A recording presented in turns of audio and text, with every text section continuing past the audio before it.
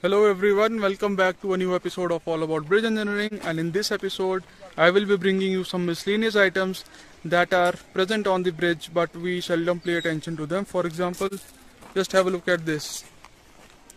So these are the drainage spouts which are present on each side of the carriageway to ensure safe passage of water as soon as the bridge is surrounded by water or the bridge receives water through rains, so that the water is dispersed very quickly from the bridge deck to ensure that the wearing coat does not deteriorate with time due to the presence of water.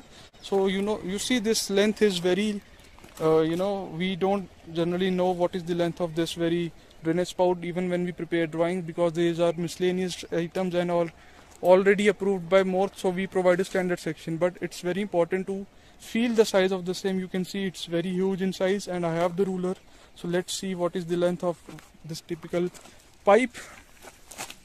So this is one ruler, and I think I should take it from this side. So this is till this is 30 centimeters, and this is again 25, so roughly it is 500 mm or 550 mm this straight horizontal portion, and this conical arrangement is made to provide grits so that this is never choked up through stones or boulders which may come on the deck during its service stage. So just have a look at inside also. So can you see this hole through which the water will flow, and these will be placed at suitable intervals with time when the deck is about to be casted. And meanwhile we will see another miscellaneous component, which is the expansion cap or the open expansion joint. So you can see this is one built up type open expansion joint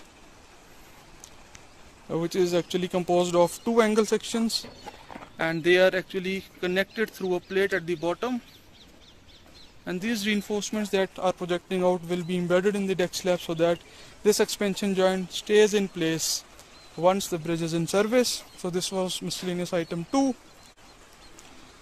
So that's it, and yes, I have already discussed about the bearings in my previous episode. You can have a look at that.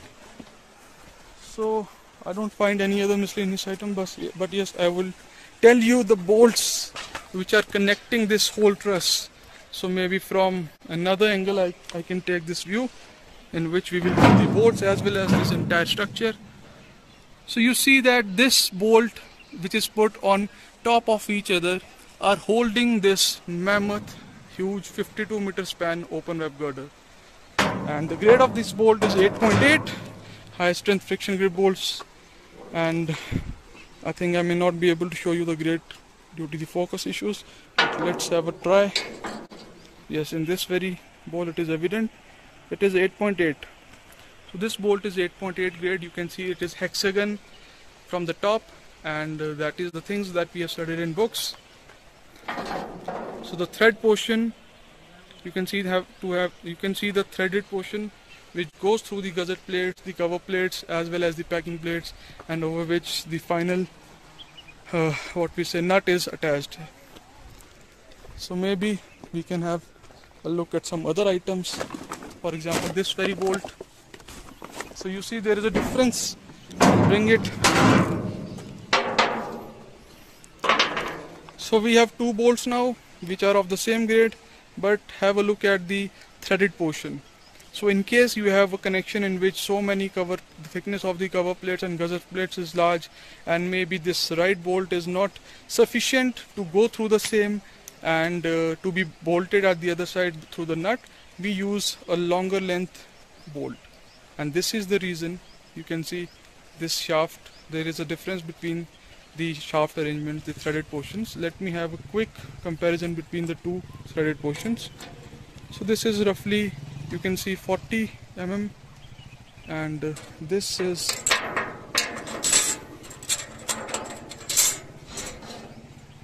this is also 40 mm, roughly 40 mm, which means the threaded portion remains the same in these two things. Only the length of the upper portion is changed if we have thicker connection.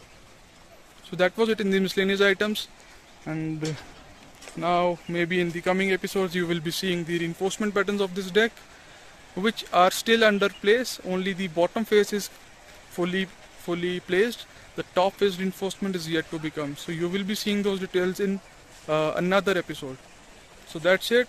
Stay tuned for more such content, and if you find it informative, don't forget to subscribe and share with your friends.